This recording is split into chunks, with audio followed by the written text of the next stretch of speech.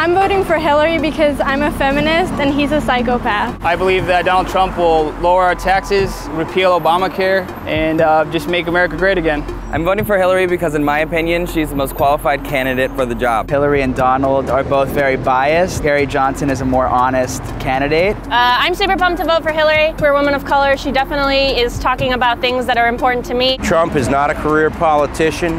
I believe he's ingenuous when he wants to put America first, and I believe that Hillary speaks for herself. When she first started running, she wasn't my first choice, but then we had this guy come along, and like, it's just so unacceptable, it's not even a choice. Hillary Clinton is a warmonger.